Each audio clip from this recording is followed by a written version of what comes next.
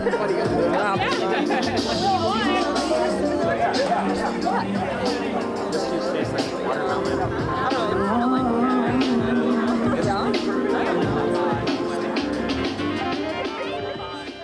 my name is Pit Kielmanivan. I am the interim director of the Racial Equity, Inclusion, Belonging Department.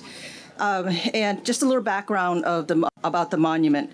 So in 2020, the country was undergoing a racial reckoning and social unrest. The City of Burlington, REIB, decided to commission the first permanent structure dedicated to equity. This was under the administration of Mayor Weinberger. Thank you, Mayor, for attending. REIB worked with BCA to find a selection committee to locate the artists, and also worked with Burlington Parks, Recs, and Waterfront to find a location. 2 years later, we are here with this amazing monument. Embrace and Belong is not just a work of art.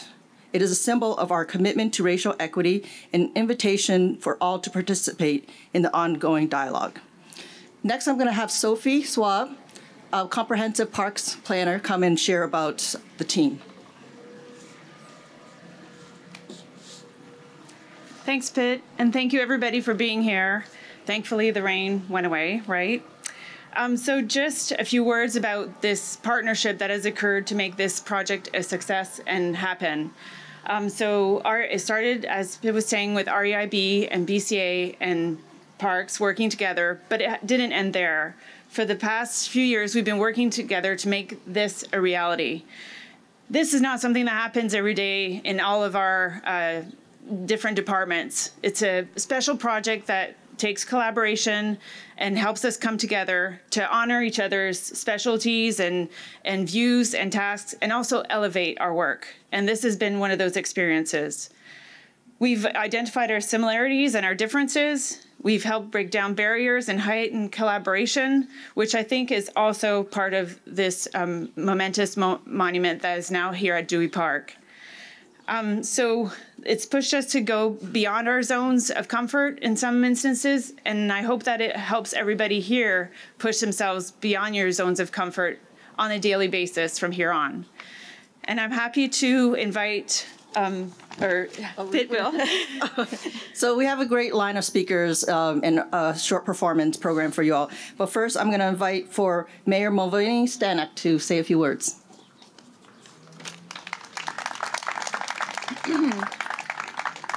Hello, everyone, and welcome to Dewey Park in the Old North End, my home base. I'm really grateful to be here with all of you today to help celebrate the unveiling of this beautiful sculpture. And I really want to start by thanking all the city staff who've been engaged in this process, from our Office of Racial Equity, Inclusion, and Belonging, as well as Burlington City Arts and our Parks, Recreation, and Waterfront departments. Their collaboration on this project, I think, really illustrates how we can powerfully do things together across our city departments and really think about integration, learning from each other, learning about different ways we can do community engagement, but also at the end of the day, the celebration of really strong equity work and the arts, of course. This is the first permanent structure dedicated to racial equity, inclusion, and belonging in Burlington, which just really makes this a day of celebration. And all that cottonwood, which still makes me allergic. Hold on. All right, this sculpture joins murals and other public art projects which reflect our community's cultural. Look at this teamwork. Thank you. I don't think I have too many germs. I have small children, so I live in germs. It's fine. This sculpture joins murals and other public art projects which reflect our community's cultural identity and values. This Embrace and Belonging monument will serve as a reminder to all of us to lean into equity work, to challenge our biases, and to always work to learn and understand. I also know, as a member of this community and this neighborhood, of the lessons we can learn around community engagement. It is a core value of mine and a principle of mine as a former community organizer and labor organizer to know that we can always do better. We can learn how to collaborate more, engage, to listen, and to really understand impact and build from that as we go forward as a community and city. And so now, with that, we have more folks from the city who will speak to this great project and the artist, and also some young people, my favorite part. Thanks so much for being here.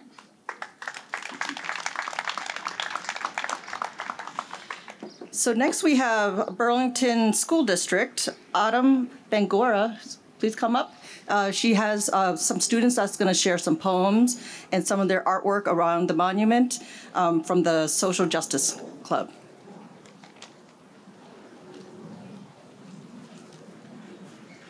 Hello, everyone. So I'm Autumn Bangura. I'm the BS Burlington School District Equity Instructional Leader. I've also had the honor of teaching at the Integrated Arts Academy, the school behind us. So we have Integrated Arts Academy students that are going to speak a little bit about arts integration and their own projects that they did. And we have some peer leaders from the Racial Justice Academy that will recite a poem for you. As per what I like to do, I like to turn it over to the youth. So let's hear from the Integrated Arts Academy students first. We are all students that have just graduated from Integrated Arts Academy. The school features all arts such as drama, music, visual arts, and movement. Basically, all the arts you can think of. We combine regular school subjects like math or literacy with artistic subject. For example, this year, we did a unit combined music and learning about the solar system by writing songs, and we did dance movements to show different states of matter in science. It is an amazing and safe place with a great environment and great community with people from multiple backgrounds. It is for anybody and everybody.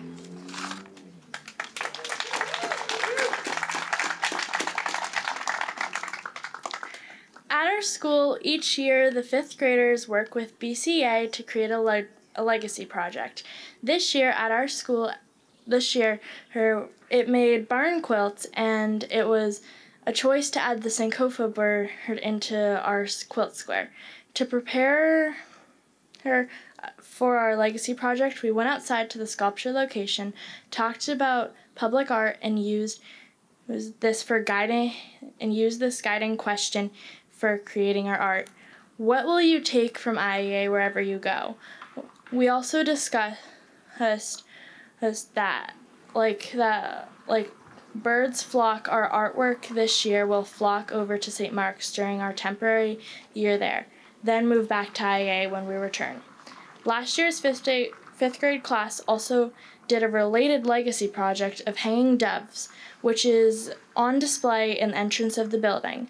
Students last year also reflected on the sculpture and the Sankofa bird. This display includes painted feathers and birds. The guiding question for thinking about their artwork was, like the meaning of the Sankofa bird, what part of your IEA experience will you take with you to be successful in the future? Sankofa is an Akkadian term that literally means go back and get it. One of the Akkadian symbols from Gaahand, West Africa, depicts a mythical bird flying forward with its head turned backward.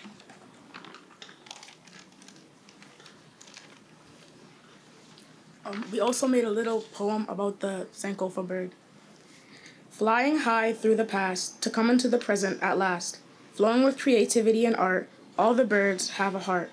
Looking towards our past we see all that came before me.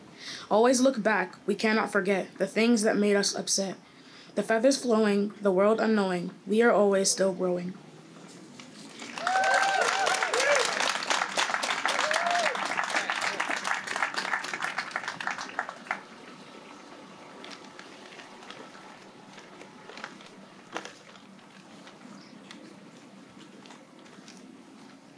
My name is Matthias. My name's Aiden. And along with Kiki and Kali, we are the peer leaders at this year's SRJA program.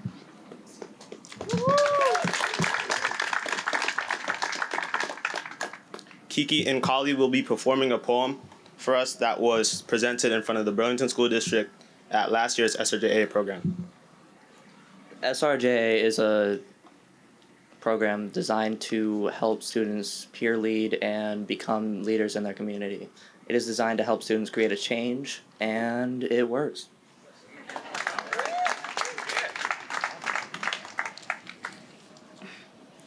Our poem is called BS. BSD. What is this? Why should I be worried or scared that my siblings will have to face the same things I had to face in this district? Why should I be worried that my sibling is the only BIPOC student in their classes or have no BIPOC adults to look up to? Parents, what is this? Why should I go home and cancel my plans? Why should I have to clean and cook for your kids? Parents, why can't I be stressed and tired without being seen as ungrateful? You call us lazy because we're in bed, but you never let us go out. Why should we? No, we're not going to jump someone because we're black kids in a group. No, I'm not pretty for a black girl. I'm pretty, period. Wait. No, I don't dye my hair every month. No, you can't touch it. No, it's not a wig. Teachers, what is this? Why is it our fault that you can't get our names right? My name is Kiki, not Kali. Me and Kiki are not related. I'm Jamaican, not Nigerian. And finally, why are we seen as ghetto and aggressive? This is some BS.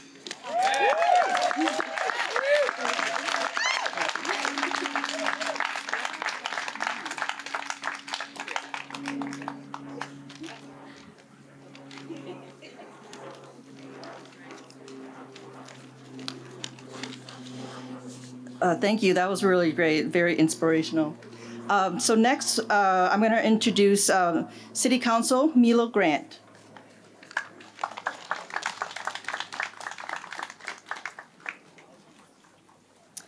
Thank you, everyone, for being here. I'm so happy that this day arrived. I know this project at times has been a little controversial because there was some communication issues and there was some issues with regards to the first picture that was sent out that was really out of scale, and it made people nervous. But the bottom line is this. It's here now, and it's beautiful.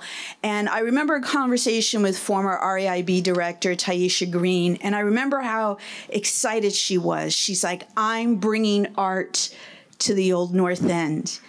And I just thought that was wonderful because in her short time here, she had been very intentional about learning about our different communities and the different people who live in our communities. And this area, this historic North End, is such, is the most diverse neighborhood in the city. And we have so much to be proud of. And I think this monument is a symbol of that. And I hope we can all embrace it and we can feel that we belong here, that it belongs here. And really make it a highlight of our area. We should be allowed to have art as well. There are other art projects throughout the city, so it's great to know that something intentional was done for us. Thank you so much.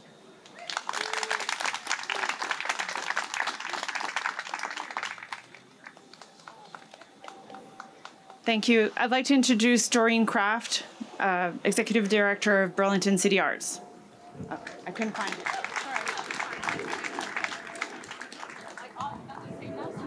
And with me is Cindy White, the Director of Burlington Parks, Recreation and Waterfront. So this is a very, very proud day for us, for this neighborhood, for this community, for this blessed place that we live. This monument stands for the values of our community. And a former REIB director said, this is radical belonging. It embraces everyone in a conversation about what equity means. I want to appreciate the artist who made this possible. Aichu. Come on up here, Aichu.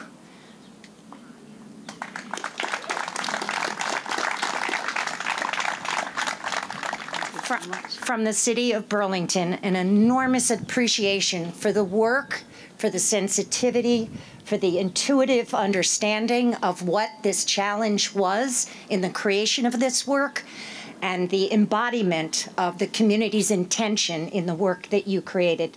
So thank you so much from all of us. Thank you. From this entire community.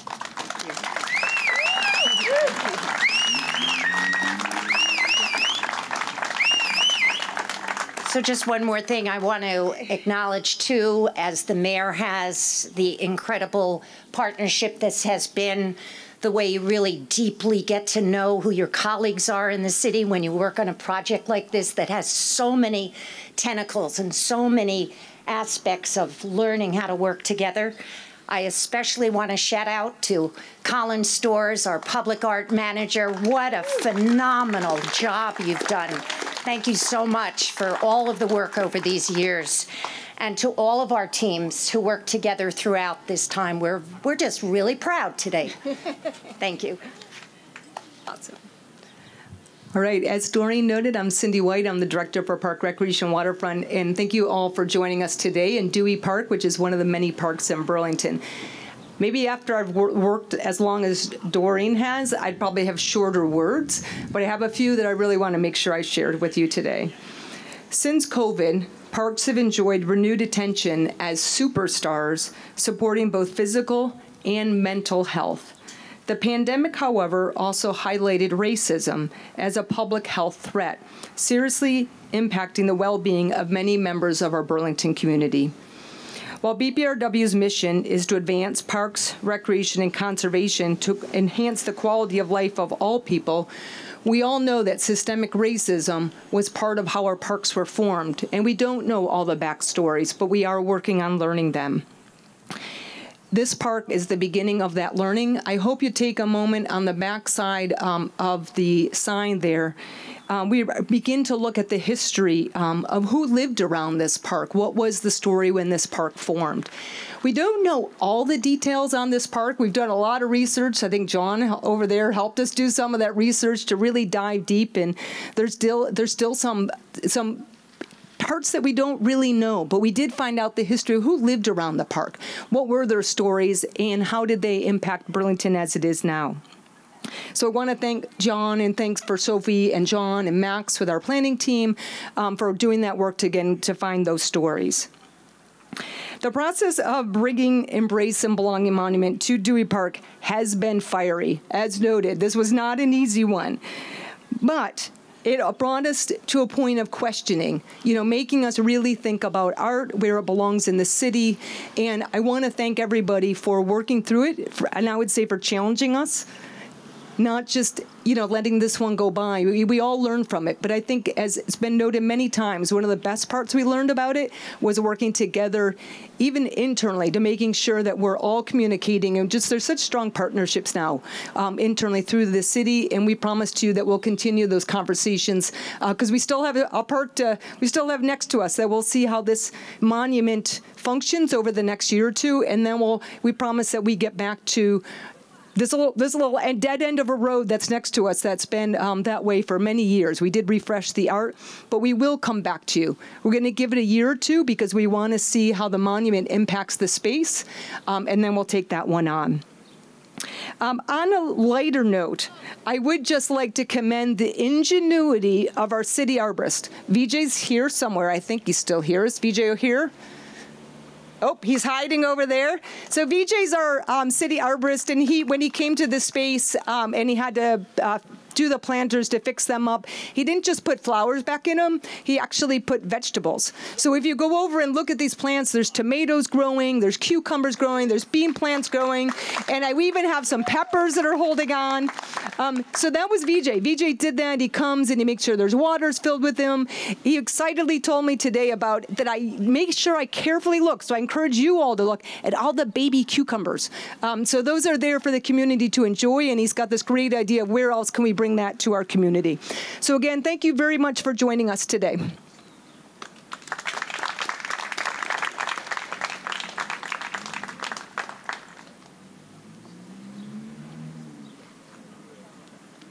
Thank you. We'd like to welcome the artist, Aichu Hopin, to say a few words.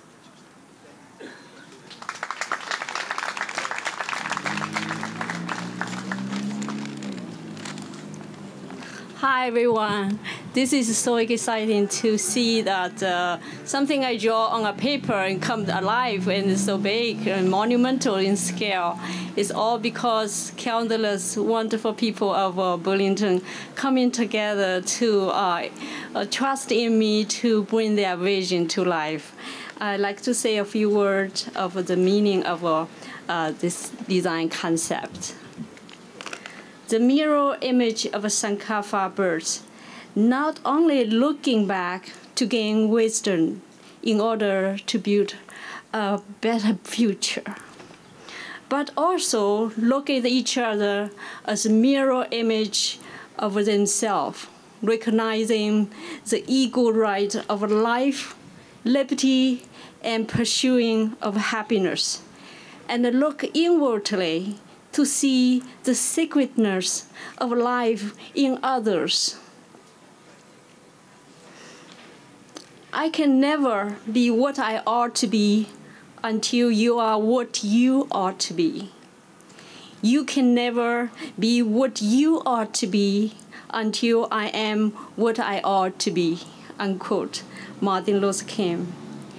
We can see the two birds leaning together, symbolizing we cannot standing up without each other's support.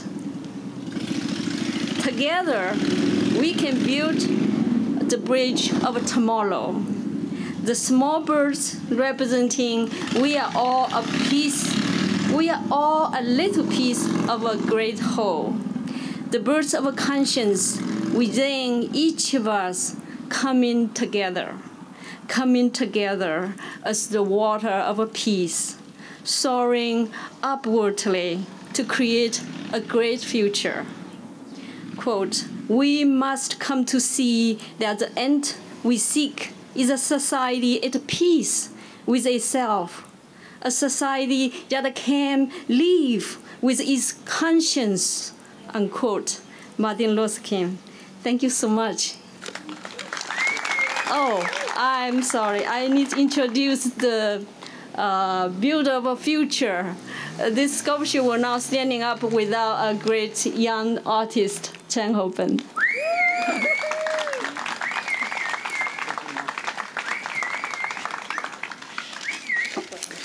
Oh, thanks. Building this sculpture was the first ever really big project I was ever able to be a part of. And as we were putting in this piece, we designed it, to make sure that we had a resonating, reflecting surface to embody whatever the environment has around it and shine it out in a vibrant spirit to all those around it. And as we were putting in this sculpture, we come to learn that there was an individual that passed away not too long ago. He went by a nickname of Birdman.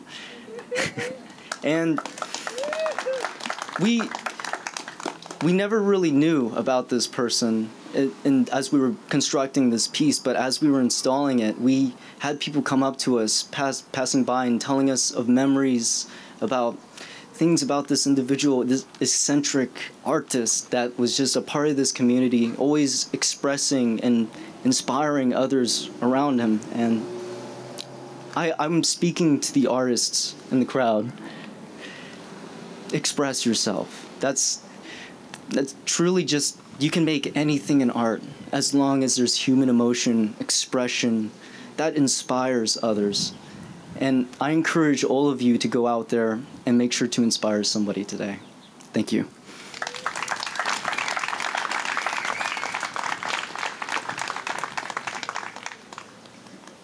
Thank you to all the speakers for all those inspiring words and support. Next, we're going to go on to the ribbon cutting. And Mayor will do the honors.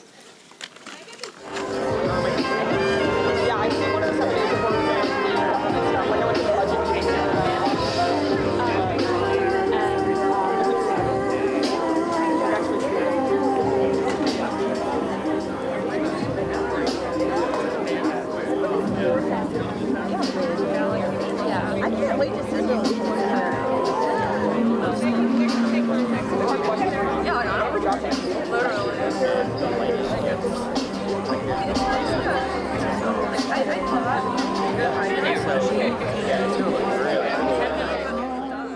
I'm Lily, and I go to school at Integrated Arts Academy, and I'm here at Dewey Park. I think the statue is so cool, and I think it's really cool, and I love it and all the details. I was really excited to be here today, both from the perspective of having been mayor when a lot of work by many different departments got done to bring this concept into reality, going back years now.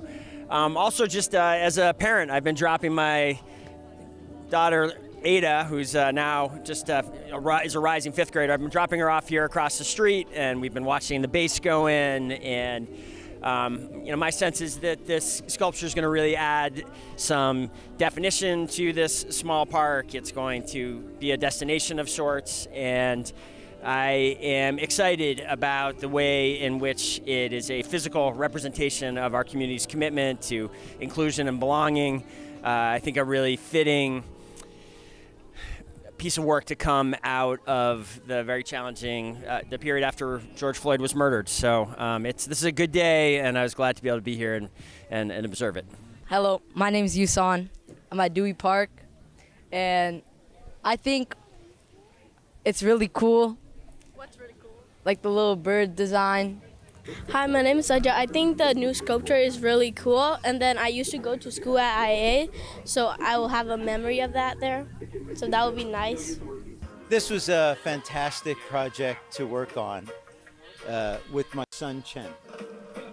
Chen has always been a helper to me many, many years, but this time I'm a helper to him. And on this job in particular, he became a man. He became a leader. He became the person pushing that I was the helper of. And that's just so gratifying as a father. I've been a sculptor for almost 5 decades. My wife has been a sculptor for 3 decades. And Chen is just beginning his career. And in this job, he went from boy to man.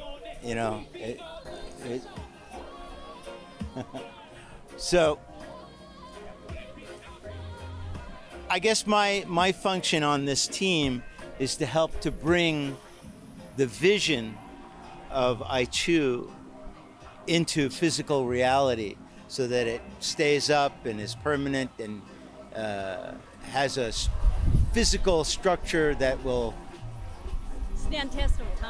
stand the test of time, but also have the vision of your aesthetic in the work, and that's always a challenge. Chen has both sides, and he was part of that vision in this one, and he built the surface in particular. He poured his energy into that surface. I saw him just download his energy onto the surface of this piece, doing a beautiful surface like a Jackson Pollock abstract expressionist painting. And he went on his 22nd birthday, 14 hours straight, just putting images in the light of the surface. And I thought, this is an artist. He's become really an artist on this one. So gratifying as a father. I get wisdom and strength from my father, and fury and determination from my mom. Oh, thank you. You want to say anything? You say yes. Oh, I don't got nothing to say. Just look at the art. I mean, Yeah, that's the message, yeah, right? Yeah, and the vibrancy of the water is your innovation.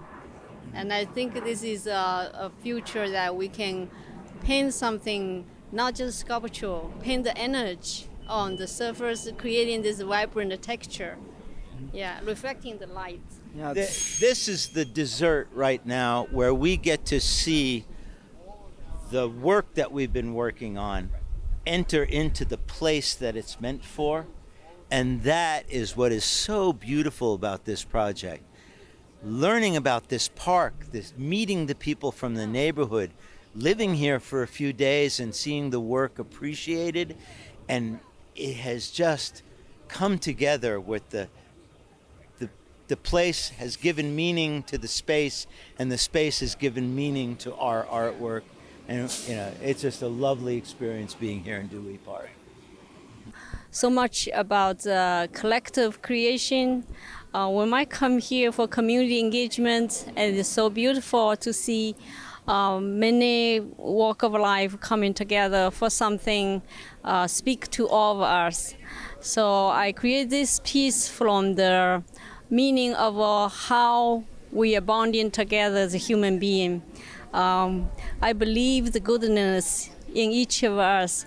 So I think there's a collective goodness can create a bridge that we can start the conversation that how we can build beautiful future together for all children. So the birds of small birds are like the birds of conscience. The small birds are birds of conscience that live within each of us. So I'm hoping that positivity will evoke all of us to see that we are each other's keeper, and all of us together we can build a greater future. So the two birds, they cannot standing alone. They're standing with each other's support. It's a symbol of we need each other to build a great future together. As the conscience, the voice of a conscience within each of us can bring out the better of self and creating a greater society for all of us to live in. Yesterday, my life changed forever. A question I've had for 17 years was answered, and I want to thank and give gratitude to Joseph Birdman Allen, to I Chu Hopen, to Bill Hopen, to Chen Hopen, and to all of us who have chosen this. Can I point to it? This sculpture right here. And in order for you to understand what I just said, which is a lot, I'm going to take you to yesterday when I was driving with my daughter to the beach. I was about to drop her off, and then I saw Bill and his son Chen working on the sign here. And I said, I have to pull over. I have to pull over. I felt Birdman. And I thought, my gosh, he would love this sculpture.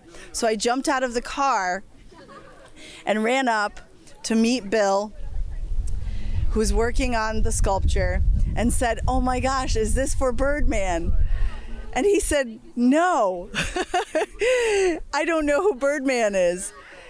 So I explained who Birdman was to him, and upon my explanation, we were hugging. And he said, my gosh, this is so incredible.